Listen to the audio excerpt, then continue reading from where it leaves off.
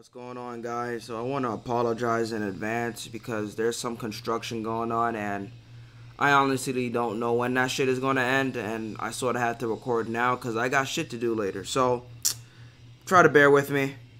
We got a new death battle. Obito versus Darth Vader. Obito versus Darth Vader. To be honest, man, although the characters are similar, I don't think this is like a good fight, to be honest. I mean, it sort of is, but like Vader, isn't he like star level or some shit like that? Obito's just planetary? I don't know. Let's give it a shot. Let's see what Death Battle does. Darth Vader, Dark Lord of the Sith. Obito Uchiha, Damn. leader of the Akatsuki. This is both interesting and weird at the same time. Yo, Kakashi got folded by Obi-Wan, like, come on now. Darth Vader, but beneath his spooky mask lay the husk of former nice guy Anakin Skywalker. As a child among the harsh wastes of Tatooine, Anakin longed to one day free his fellow slaves as a heroic Jedi. Lucky for him, he met Qui-Gon Jinn, a Jedi who believed little Annie was the chosen one and would bring Episode 1 was pretty alright. Darth Maul was so cool, like, that's where his character stopped being cool. He just looks cool. Everything about him is shit. Fucking jobber.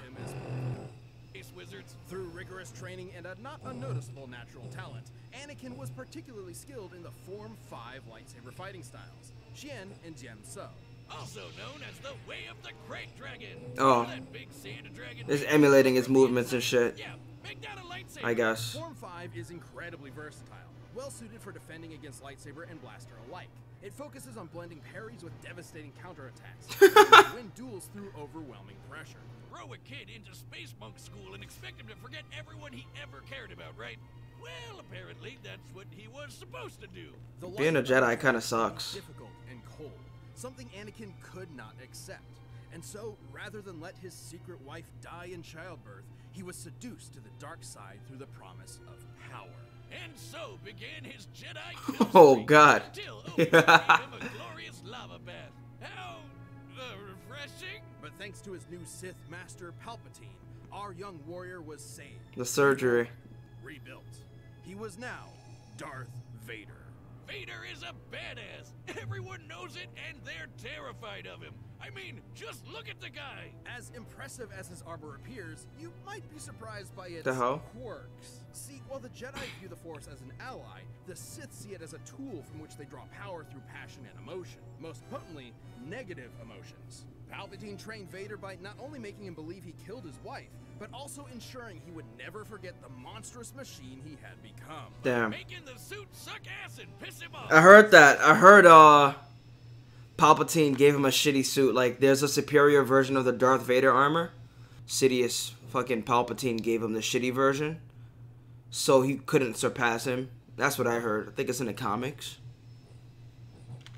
Vader hates this suit. The armor would beep at random times just to annoy him, and the life support system was outdated from the start. Sometimes it would even turn off for several minutes. Jesus. Thanks to the dark side of the Force, he can make maelstroms that blast everything away, form barriers that shield from all sorts of attacks, and choke anything that's even a minor inconvenience. Hell, sometimes he skips straight to crushing your lungs. One time, a droid named I-5 tried to kill That's Vader fucked. with a laser stated to move 300,000 kilometers per second.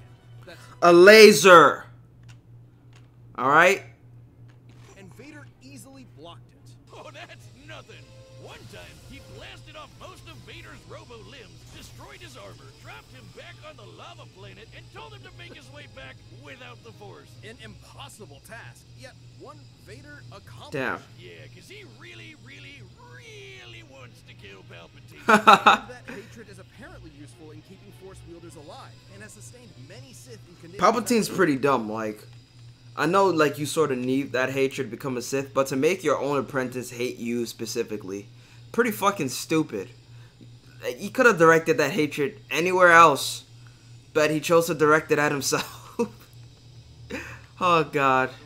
I'm sorry, Liam Neeson. Should have hated a little. Was he that confident that Vader wouldn't surpass him? Possibly thousands of lesser dark side users like the Night Sister Chiral overpowered the Sunstar, an ancient artifact capable of shifting moons. A feat which would require energy worth over 12 septillion tons of TNT. That's 24 zeros. But if you want... But that's nothing, right? That's nothing. I mean, isn't Vader like far superior to that? He should be beyond planetary. Something more recent. Here's a planet blowing up while Vader was on it, and he's fine. But thanks to Oh my god, I didn't know he was on an exploding planet. That's different. his incredible power, this is ninjutsu. Among its many techniques include elemental attacks, and the Uchiha specialize in all things Fire. Big fireballs, small fireballs, waves of fire, columns of fire. You name it, they've got it. So when Ninja World War III They came truly along, it totally made sense to get represent this the will of ninja fire, at huh? the age of 11. Yikes. Literally. Lucky for Obito, he had one more secret weapon up his sleeve, or eye socket, the Sharingan. The Sharingan That shit came a little too late. Precise vision, allowing someone to see the flow of chakra, predict an enemy's attacks, cast a variety of genjutsu illusions, and even break out of said illusions. Too bad he didn't get to use the red eyes much. Like 10 And he has two minutes after Tomoe he too. got the damn things, he got smushed under a big rock. What a way to go! But I feel like if that was Sasuke, he would have been able to dodge the rock. I don't know. I just feel like with the Sharingan activated, if that was Sasuke, he definitely would have been able to dodge the rock. he was very Madara. Madara granted Obito a new body, regenerating the Man was in a bed long enough to grow hair. Oh, what a swell guy. Except he was not. Gekyo gave him a new jutsu called Kamui. With it, he can suck his foes into another dimension and leave them there to die. That shit is just funny to me for some reason. Even better, he can phase through stuff. Well, not quite. Kamui gives Obito the power to move through objects in a manner that's similar to the common phasing superpower akin to the Flash or Kitty Pryde. In reality, it's much more complex, as Obito is actually teleporting parts of his body into the Kamui dimension whenever they overlap with other matter. Yeah. There's his body. Really swapping these things around like a Prime sub on Twitch. This Renegon grants Obito the power of the 6 paths. Giving him They're gonna give him the Tell Beast? Yo, they wouldn't do that. Nah, they can't do that. They can't. They can't give him his fucking 6 paths. That's too much. like controlling gravity. Is it too much though? I think so. Ripping out souls with the human path and summoning Definitely not gonna give him 10 tails. Maybe they gave it to Madara when he against Aizen. Obito realized that the ninja world was corrupt to its core. His dream of everyone being happy and working together was never gonna happen. So instead, he Never seen him put up with the hood again. a great plan to control everything. Donning masks and multiple Just had that hood that one time. Never had it ever again after that. Katsuki terrorist group and kicked off Ninja World War IV, all to revive the monstrous Ten-Tails. You know, I actually thought the 10 tails was gonna be black when it pulled up. I thought it was just gonna be some black fucking monster that you'd see under your bed. Like it was just gonna be some nightmare fuel monster, and it just turned out to be some wooden looking fucking thingy.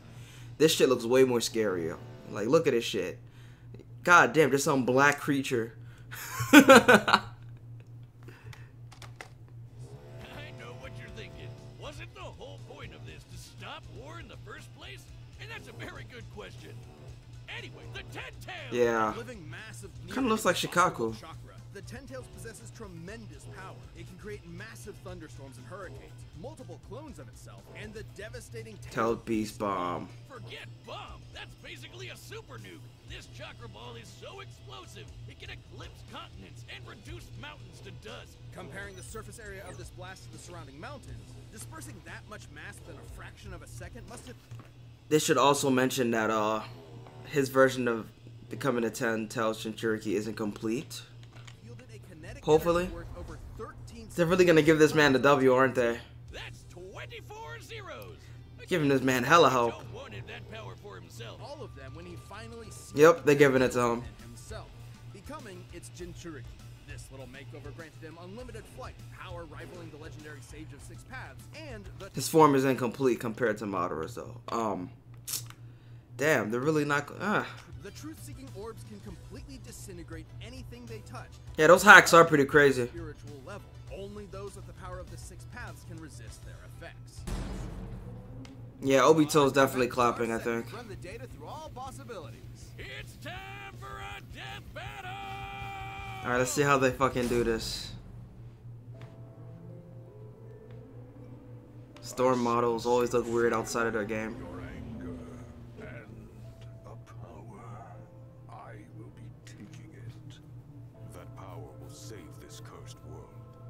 have to pry it from my cold, dead hands. Then you will die. What?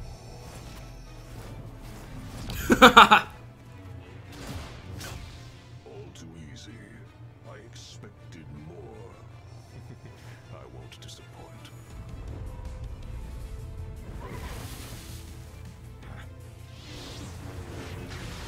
Oh shit. Would a lightsaber really cut that? No, he doesn't know how to use the Uchiha reflection technique.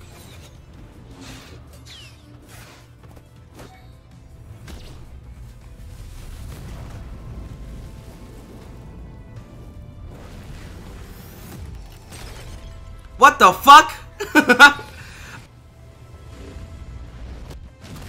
Ouch! Holy fuck!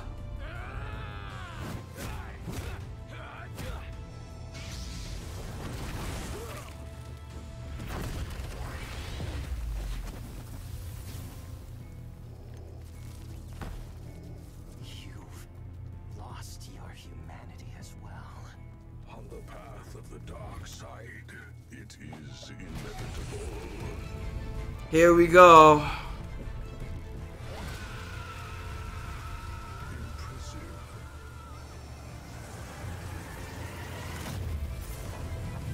Darth Vader not worried. He's gonna compress it? Holy shit!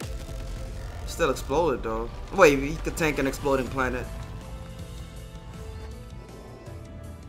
No. This is inevitable. Okay, this is actually kind of cool.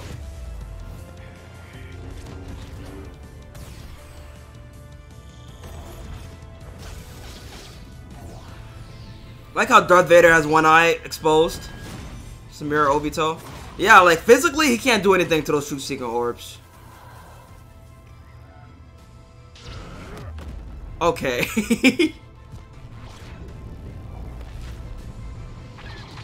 Using his Starfighter? TIE Fighter, whatever the fuck it's called. Too late. Nah. Yeah, I figured. Really? Wow! That's crazy. Holy, he got him in an infinite Tsukuyomi.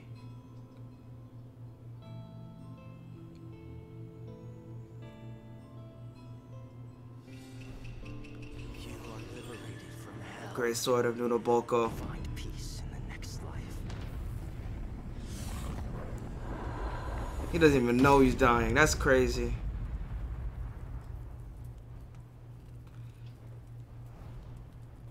Oh shit. KO! Well, Vader may have been able to beat Obi-Wan, but he just couldn't handle Obi-2.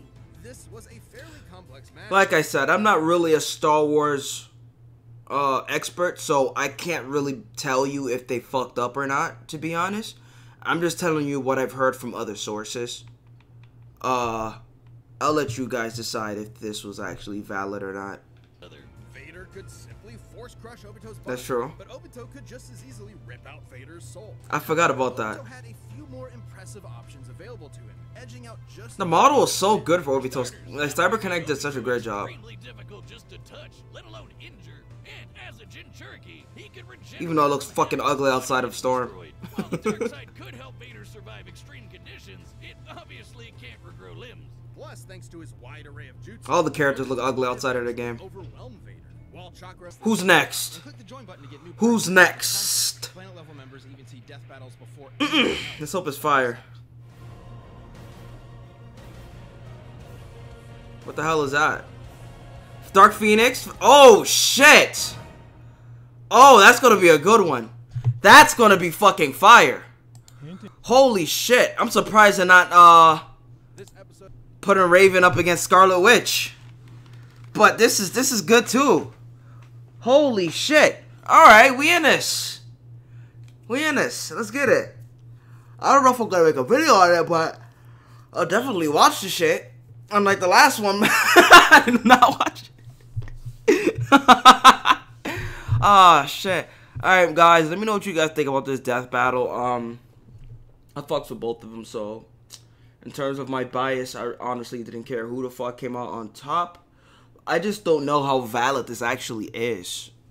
I'm just not sure. Like, everything sounded like it made sense, but when you contribute all the other factors that they didn't factor in, it sort of makes you raise a brow, you know? But that's pretty much it. If you guys enjoyed this video, you know what to do. Like, comment, subscribe, and other shit. Peace.